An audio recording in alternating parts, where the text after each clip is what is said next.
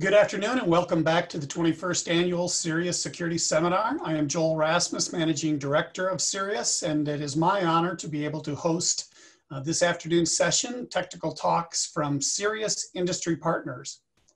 Our first presenter is, there we go, Protecting the Mission, a practical approach to executing a comprehensive security solution. Our presenter is Heather Romero. Heather is an engineering fellow with cybersecurity anti-tamper tech area director for Raytheon Intelligence and Space. Heather, welcome.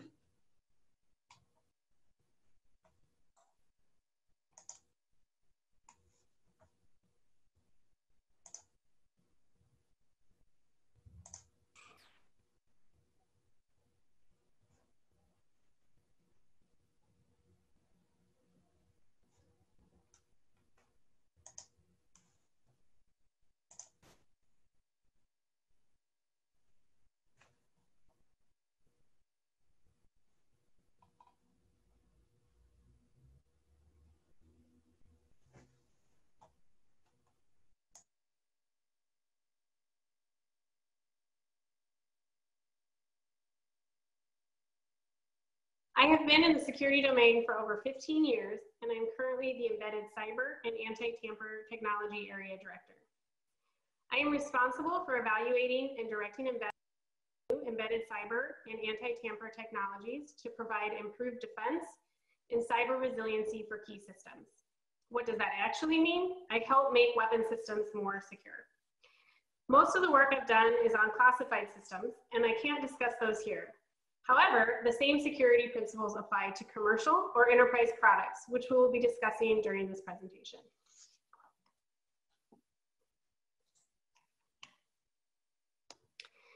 I expect that most everyone here has, or at some point, will be responsible for looking at how to incorporate security into an enterprise or embedded system. Clearly, cyber defense can be challenging and impossible to be 100% secure. You can expect to be breached at some point. My master's professor used to say, you can work for a company that knows they've been breached or just hasn't figured it out yet. Attackers only have to get it right once. We, as system security engineers, need to get it right 100% of the time. A very tall order. I titled this System Security as I wanted it to encompass more than just cybersecurity, the popular buzzword. I believe that providing the best defense requires you to think more broadly than cybersecurity alone. When approaching the challenge of securing a system, it's crucial to understand what needs to be protected and where the system security boundary is. What are the parts that you can secure? What is in your control? Today, I'm going to talk about the challenges, some lessons we can learn from failures and successes, and the areas that should be considered when thinking about system security.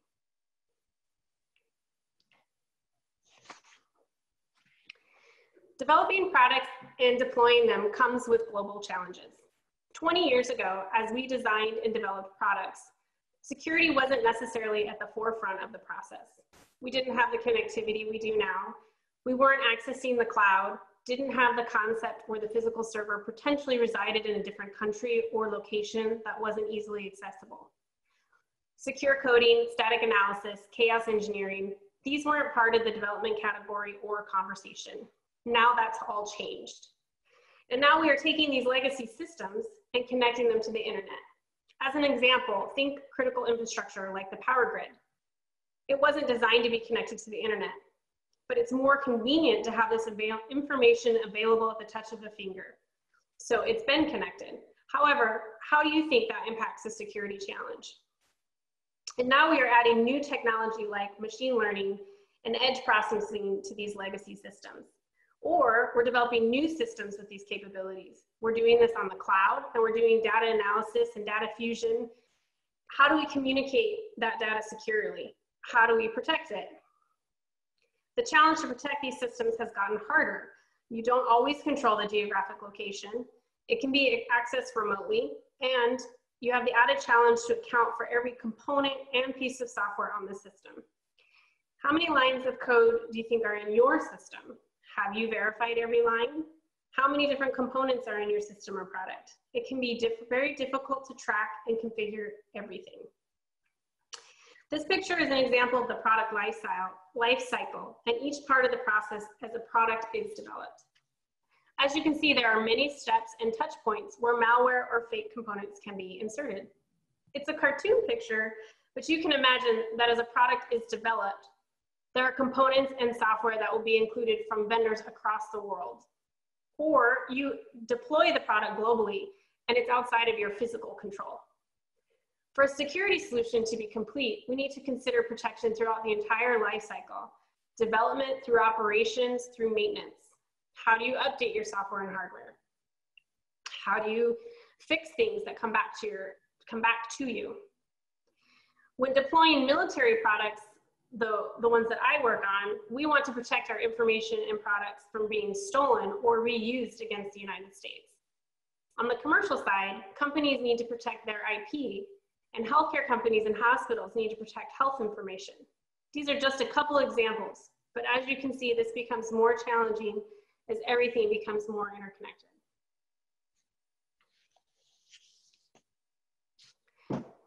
Before we discuss how to approach security, let's look at how the threat has evolved. What are you protecting your company from? These are examples of several attacks attributed to nation states, and there are three trends that have contributed to the sophistication of the cyber threat. Difficulty of attribution, realization by nation states that cyber attacks can get a point across, and being able to make money. An example of difficulty of attribution is the RSA attack. This was attributed to China. However, we couldn't identify the actual individuals responsible. We cannot hold individuals accountable, unlike when it's a physical attack. So the attackers become anonymous.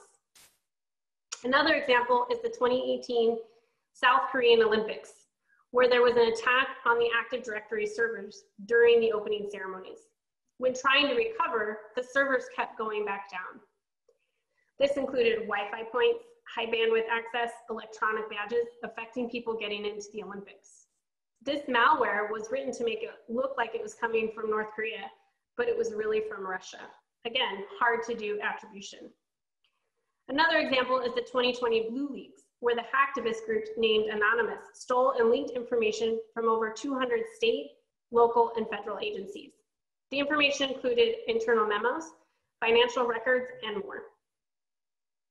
Even though the group or country may be able to be pinpointed, it's hard to hold anyone accountable. This becomes an international, or can become an international issue. Think of the Edward Snowden case. Examples of where the nation states experimented in influencing operations in other countries include the Google attack from China and the attack on Georgia from Russia. Russia and China were able to disrupt operations within another country because of these attacks. How about the example of a country being upset in how they were being portrayed and attacking the movie industry, like when North Korea responded to a movie they didn't like, with a direct attack against the Sony Corporation. The third attribute comes from being able to make money by doing these attacks. An example is the Equifax hack, where personal identification information was sold. Other examples include ransomware attacks, where millions of dollars have been made off of these attacks. As you can see, the threat has evolved and become more complex, using cyber as a weapon to cause community and financial disruption. The result is defenders have to be knowledgeable about the evolving threat. When thinking about protection, it's critical to understand what threat you are trying to mitigate and how much that asset is worth. It comes down to how much risk the company will accept and how much money they want to spend. System security can get expensive, but we need to be realistic and practical when proposing a security solution. There are a few classes of threat actors to consider. The difference between them being their purpose for hacking and how much time and resources they have at their disposal. So you may have hacktivists who volunteer to do something within their sphere of interest, or you have hackers or organized crime where they're looking for data that can be stolen and resold or steal IP. And then you have nation states where they have unlimited resources and time, and they're looking for an industrial or military advantage. And between hacktivists to nation states, you have a range where hacktivists are doing it on their own time and maybe on their own money or maybe no money to do something that they want versus nation states that can spend as much time and as much money, and they have the labor resources as well. As I've mentioned, it's unlikely we're going to make a system 100% secure. However, we can add security mitigations that make it too costly for the attacker to be successful or take too much time that it's not worth it to them. Think about burglars looking at two different houses to break into. One has an alarm system and one does not. Which one is the burglar likely to break into? The easier one without the alarm system, because that is less time and less skills that they would need. Don't think because you don't have super secret access, you don't have the ability to get the information that can help you be prepared. Here are two reports that come out annually, and they can provide helpful information. They are the Verizon's Data Breach Investigations Report and the CrowdStrike Global Threat Report. Verizon provides information for threats against corporations, and this can help you understand where to focus your security efforts and how to scope the problem. Some examples of the takeaways in the Verizon report from 2020 are: cyber criminals still use the most common techniques at the lowest cost to exploit vulnerabilities, just as I discussed on the previous chart with the burglary example. Nearly half the breaches involve hacking, 22% caused by errors, 22% included social attacks, and 17% involved malware. Human error and misconfigurations are on the rise. Our applications and systems continue to be more complex, making it harder to secure and creating a larger attack surface for hackers. Cloud applications are highly vulnerable to credential theft, and cloud was involved in 24% of all reported breaches. 77% of those cloud breaches involved stolen and compromised credentials. CrowdStrike provides an analysis breakdown of which malware was used, trends of how companies and people are being hacked, and shares attribution of malware to the country using it. Some examples of the data within this report are that ransom demands soared into the millions, causing unparalleled disruption. Cyber private criminals are weaponizing sensitive data to increase pressure on these ransomware victims. The e-crime ecosystem continues to evolve. An increase was observed in e-crime campaigns targeting financial institutions around the world. The trend toward malware-free tactics accelerated, with malware-free attacks surpassing the volume of malware attacks. And state-sponsored targeted intrusions continue to gather intelligence and promote division within communities. And possible collaboration with sophisticated e-crime adversaries was also observed. These are just some of the takeaways from the reports. While they highlight that we have a difficult job, these reports provide insight into how companies are being attacked, and the information can be used to help us in securing our systems.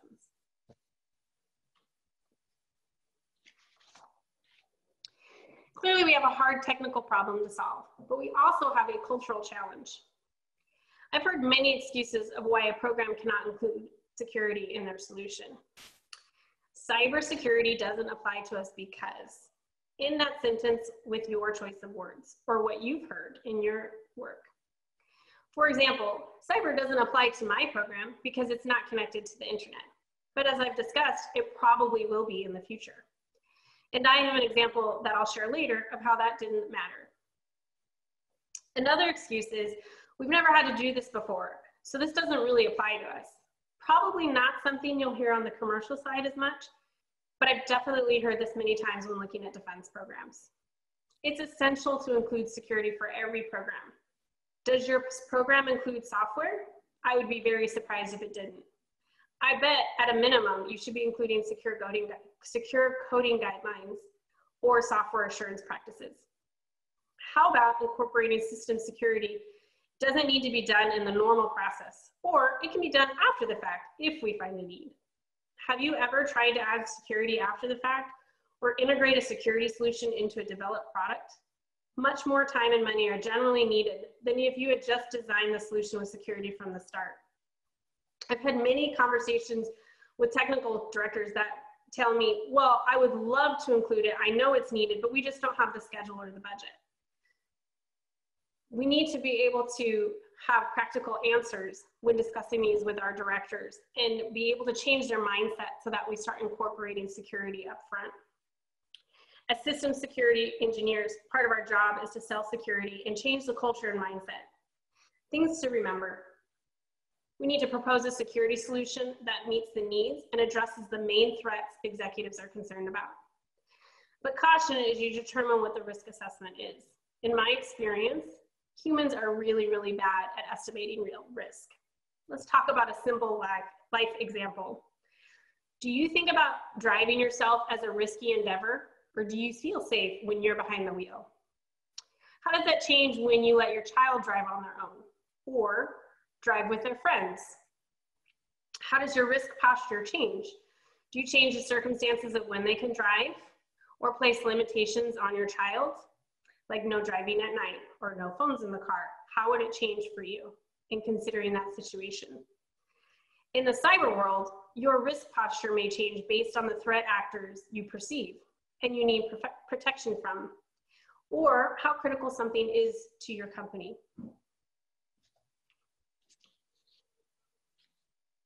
As I mentioned, we as security professionals have to get it right 100% of the time, or we're supposed to. To have the best chance of success, we need to look at system security as being multidisciplined, not just cybersecurity. These are the 6 areas that make up program protection as defined by the Defense Acquisition Guidebook.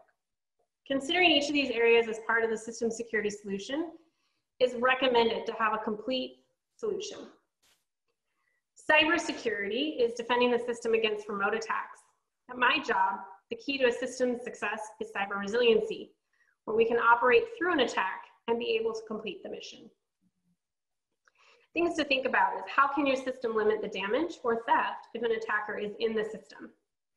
There have been systems where we've added mitigations, making the assumption that the attacker is within, and how do you limit what they're able to do? Anti-Tamper is defending against physical attacks, protecting critical IP from being stolen, even when on an attacker's lab bench. We want to ensure that someone cannot reverse engineer our hardware or our software and steal critical technologies. Software assurance is ensuring the software does what you expect it to do and nothing else. Being free of attacks, faults, or defects. Each of those can cause the same effect. Incorporating secure coding standards, performing static and dynamic analysis, and fuzzing tests helps to provide a level of confidence in the software. For supply chain, you want to ensure you don't have fake parts. You want to be able to trust the components and software in your system. Definitely a global challenge, as many electronics and other things are made offshore. You have to be able to track your parts, have trusted partnerships with vendors, and be able to verify what's in the hardware you receive, which overlaps with the hardware assurance. Similar to software, where you need to ensure the hardware does what you expect. And you want to be able to verify the hardware as you designed and contains the firmware that you expect and nothing more. For operations security, we need to protect information and resources from those that aren't authorized. We should be aware of connecting pieces of information together that can provide clues to confidential or classified information. Let's look at some examples of how it was done wrong in each of these areas to learn from them. Here are a couple well-known military examples. In Iraq, insurgents were able to capture Predator drone feeds and read them. The communications were being sent in plain text, so anyone scanning the area could read the messages. Cheap software was able to capture the messages, so the attackers didn't need any fancy tools or skill sets. The designers of this should have encrypted the communications to protect the messages. Stuxnet was very sophisticated malware that crossed an air gap to affect nuclear centrifuges. It was able to hide itself so it wasn't detected, and it is the first discovered malware that spies on and then subverts industrial systems. The first to include a programmable logic controller rootkit. It's not enough for us just to scan for malware. We need to also include behavioral analysis tools to detect anomalous behavior. This is an example of very expensive malware, and it was attributed to nation state. Remember, nation states essentially have unlimited resources and time. So this target was unlikely to be able to protect itself from the attack. The question is, was the amount spent on developing the malware worth the effect? We're not going to discuss that today, but just a reminder about risk that you're willing to accept versus the cost of the security solution. Potentially, success could be measured on how much you made the nation states spend and how long they had to develop that malware before they had their intended result. Stuxnet caused standards and best practice guidelines to be published, providing direction and guidance for control system end users. They helped to provide guidance on how to establish a control system security management program. And the basic premise is that prevention requires a multi-layered approach, often termed defense in depth, similar to the concept we're discussing today of approaching system security as multidisciplinary. Another example is WannaCry, which is ransomware, and on the rise according to the Verizon report. With ransomware, a hacker encrypts files on your Windows computer and then asks for ransom payment, usually in Bitcoin, which is harder to trace than normal money. Generally, it targets known Windows OS vulnerabilities. So how do you stop this? Well, apply updates when they're released. Maybe that really sounds simple and should be for individuals, but it's a harder problem when you think about enterprises that have thousands of computers. And then you expand that problem when you talk about not just computers, but maybe router updates and other networking equipment. We need ways to automate and authenticate updates and track system configurations. We can also create backups of data and don't store them connected to the PC, which is more of an individual answer. So if you store your backup connected to the PC, then the hacker can also affect your backups as well.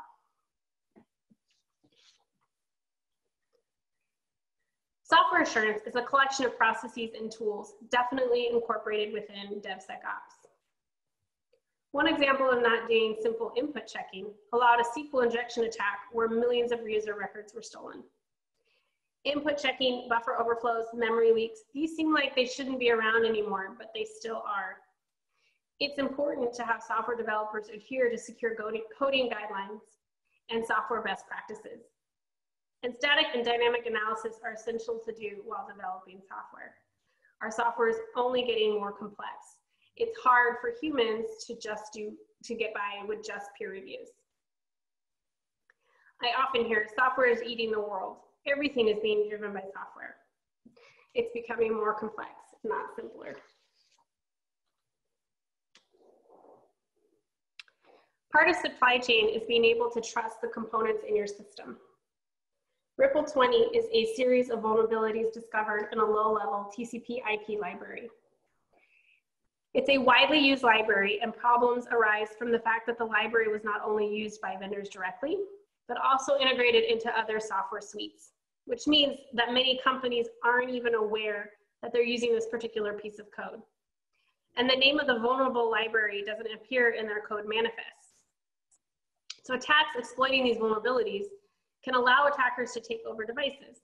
An example is a healthcare device, like a pacemaker, and this becomes a life-critical situation.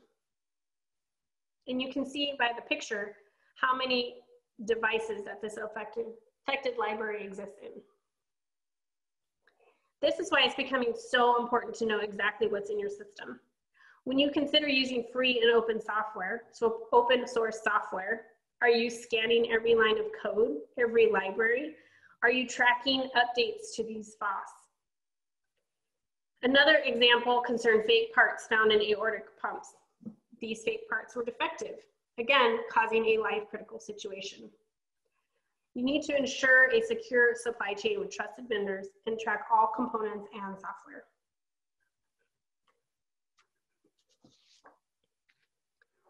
Meltdown and Spectre are two examples of hardware vulnerabilities. Meltdown breaks the most fundamental isolation between user applications and the operating system. This attack allows a program to access the memory and thus also the secrets of other programs in the operating system. Spectre breaks the isolation between different applications. It allows an attacker to trick error-free programs which follow best practices into leaking their secrets. Very hard to mitigate. This is most applicable to Intel processors. If your computer has a vulnerable processor and runs an unpatched OS, it is not safe to work with sensitive information. So you need to keep updating the software, keep on top of the patches. There are patches to help mitigate for both Meltdown and Spectre. Hardware assurance also includes verifying what's in the firmware to ensure it's what you expect and only what you expect. You can also scan firmware for malware and other things that should not be there.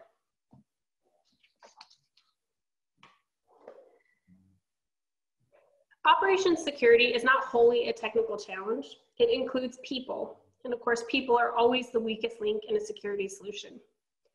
In the military, they go to great lengths to hide locations or limit how information is tied together so that missions and soldiers are safe. This is an example of how social applications created an OPSEC leak for the military. Soldiers were using the same Strava fitness app and sharing their workout data. Strava correlated that data and released a global heat map. I'm sure this made Strava users feel very connected across the world. However, it also highlighted Army base locations. Because of the heat map, secret base locations, or what used to be secret locations, were able to be pinpointed, and now unauthorized people knew of the location. Although this is a military example, think about all the apps and social media sites you share information with. What can someone learn about you, your routine, when you're away from home? How about the cross-reference of all the people who work at a company? Could a hacker determine secrets about the company or who the vulnerable people are to exploit just from social media posting?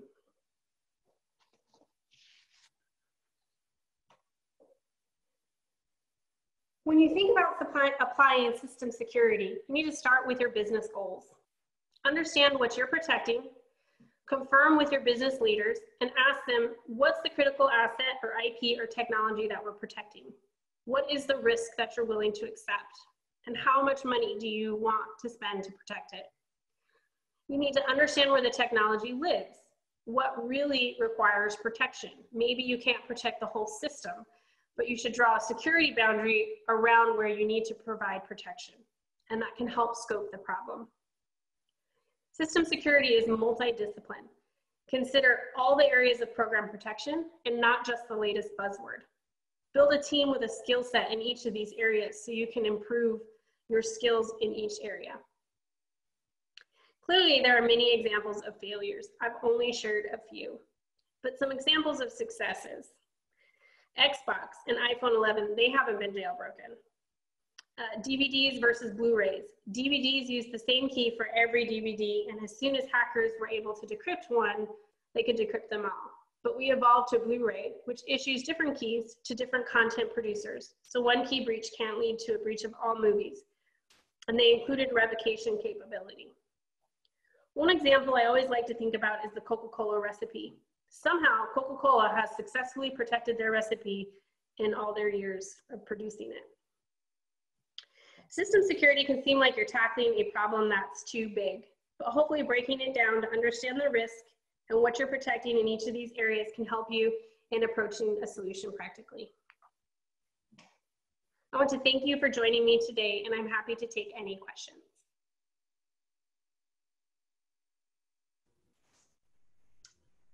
Great, thank you very much, Heather. Appreciate the information. There were some questions that came up on the Slack channel, so let's start with some of those. And please, more questions certainly come in. So the first question is, thanks for talking. How do you recommend protecting against latent, unknown vulnerabilities? Do you have architectural or preemptive strategies?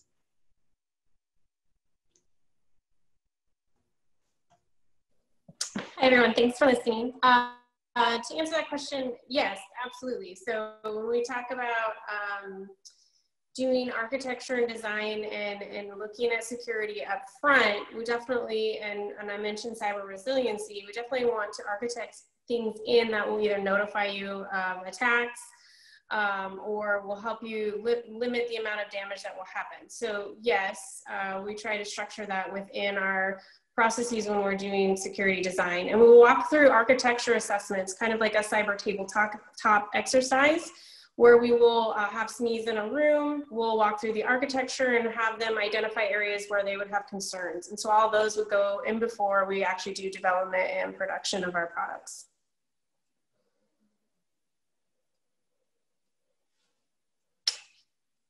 I can't hear you, Jerry. Is that, or Joel? Sorry, Joel. Joel, I can't hear you. Is that me? Yeah, I think you're muted. Okay.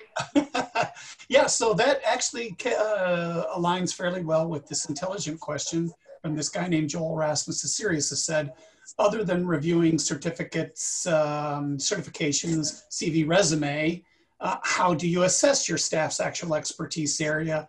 And are you doing scenario testing, et cetera, within Raytheon?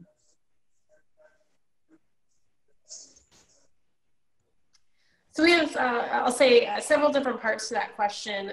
The first is, of course, as you're coming in out of school and you have some cyber background or maybe penetration testing, or you've taken some certifications, you know, CISSP or the Certified Ethical Hacking. And you can come in, and then we have some training programs that will walk through different areas, whether that's systems architecture or we have software security. A couple years ago, they developed an embedded cybersecurity bootcamp where we walk through the process of doing the architecture that I mentioned and how you might do some of those assessments. And so we try to build the expertise within our company, as well as hire, you know, of course, experts from outside. But as they come in, we try to help them give the tools, and then we'll partner them with more senior designers or more senior systems engineers and software engineers that have had that experience, and then they can see the process within Raytheon. You know, every company is going to be different in how they approach the problem and the processes that they apply or their documentation required, but essentially the concept is the same, right? You want to start with and consider the security areas and approach. And so the 6 areas I talked about in terms of the pillars that we look at for program protection, they cover different domains. So it's not just one person who's going to have all of that knowledge, right? But they're going to come from different functions. And so it's really going to be building that team of expertise that's going to be able to help you in all those different areas. And it's the point that I was trying to bring out in the talk too was addressing each of those areas. You cannot just go in and look at one, cybersecurity, or I'm going to make the software great. Well, what about the hardware? Or where are you getting those hardware components, or how are you building it? And so all those things need to be encapsulated. And so we try to address that within our different training programs and in the different people that we pull into the programs. Great. So not directly related to the talk here, but certainly the groundwork on this. Where do you see some of the growing areas of concern for both cyber and cyber physical systems as it relates to defense contractors like Raytheon? And I suspect, as we have seen for 20+ years, you guys are some of the early targets, but some of those things flow down and hit every segment of industry. Sure. And obviously, I'm not asking you talking to classified. Well, as I mentioned, you know,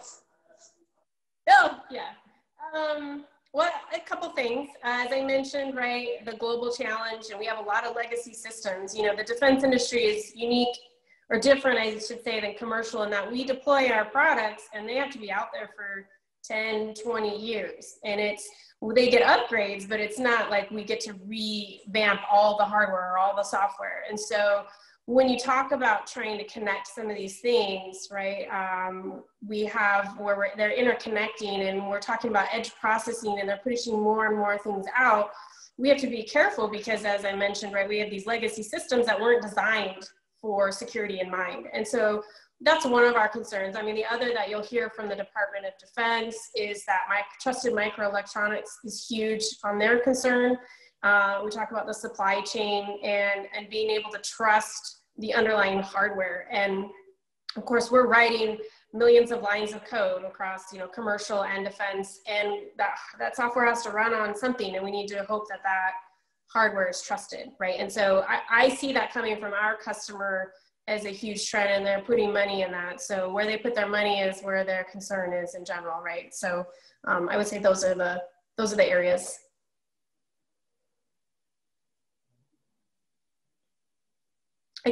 You're on mute. Yep. Here's a great question that just came in. If someone is able to hack or take unauthorized control of a weapon or a weapons system, you have been responsible for securing. Who is held responsible? That might not be a technical question, but it is certainly one that is security related. Yeah. Well, I don't have my lawyers with me today, but you know it's an interesting question, and it's probably going to depend on what company you work for and what happened, what was the effect, right? I think a lot of companies, I'll say 10 years ago or even 5 years ago, maybe ignored the liability aspect, right? But more new legislation is coming in. I think they even now have cybersecurity insurance to try to protect you from. I'm not recommending that. It's just an interesting thing as you watch the legislation happen. So in terms of the defense company, it's a different criticality than maybe somebody's information got stole and sold versus we're talking about our soldiers on the front lines, and that's a different sort of life criticality. And so for us, accountability comes down to, that's a lot of pressure, a lot of responsibility that we take, and we try not to let that happen. And that's when it comes down to really saying what damage can we limit. That's how we design our products. But I don't think I have a great answer on who's held accountable. In our company, we have processes in place that if we discover a vulnerability, or let's say we talk about the two Intel hardware assurance vulnerabilities that I mentioned in the talk, we identified what programs were using that hardware, and then we started implementing fixes. And so it's not that any one person gets blamed, but we come down to coming through and seeing what can we do to fix the situation, what's the risk identified, right, of how could it be exploited. So maybe it's real easy and then we need to get a fix right away, or maybe it's hard and we can wait. So I don't know if that fully answers the question. I think it's really dependent on the company and then of course the effect that is caused by the hack. So at the risk of speaking for Raytheon, which I have no authority to be able to do, I do know that from some of our past conversations and some of your peers is that this is why the testing and security has to be done right on the front side. You can't follow the method that is often used, and I'm not casting aspersions at any company or industry, but the idea of let's get the product out in the marketplace, and if we've got problems, well, Patch Tuesday will take care of it. And when you're dealing with the defense industry, and as you have identified, soldiers in the front lines, that it can't be, well, let's just put it out on the market, and if we find a problem on Tuesday, we'll patch it.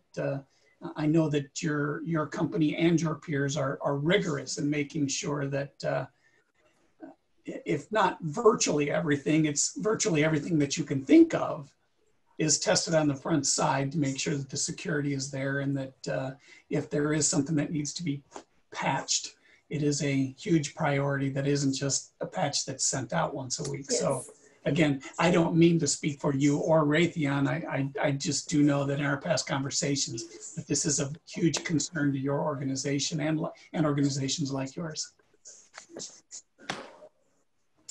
Well, I think we have come to... Yes, that is very true. And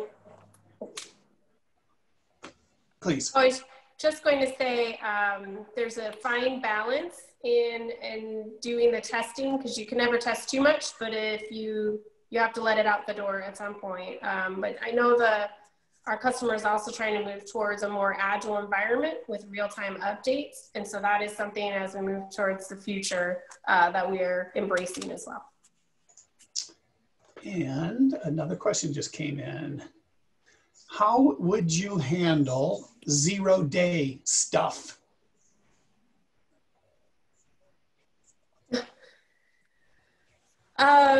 Well, I mean, as we talked about Meltdown and Spectre were 0 days, and we got that information and went through all of our programs. There was another one that came through from another vendor that we had to address as well. And so we just come through with each program, and we do a risk assessment to see is this something that we need to be worried about? What scenario does that cause? And then we work through with each of the directors on each program to figure out the right solution. So it's more of a program specific fit.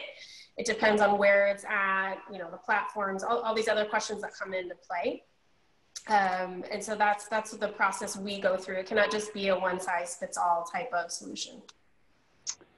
Great. Heather, thank you very much for the talk, for the questions. But since we do have a couple more minutes, I wanted to put out a plug in that I know that Raytheon continues to hire great talent at every level, whether fresh out of college or experienced cybersecurity engineers.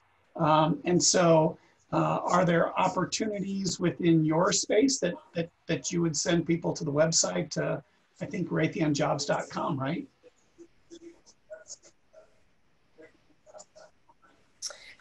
Yes, I think it may have changed to RTX. I'd have to go find, but raytheonjobs.com is going to take you to somewhere, and we are happy. We have lots of internship programs, and of course hiring for full-time cyber and security engineers we are always having a gap to fill those. So we are welcome to look at everybody. We were just at the CERIAS career fair. That was a couple of weeks ago. So we are definitely excited. And just as a plug for Raytheon, it's been a great company for me to work at. You know, we just merged with United Technologies, so we've doubled in size.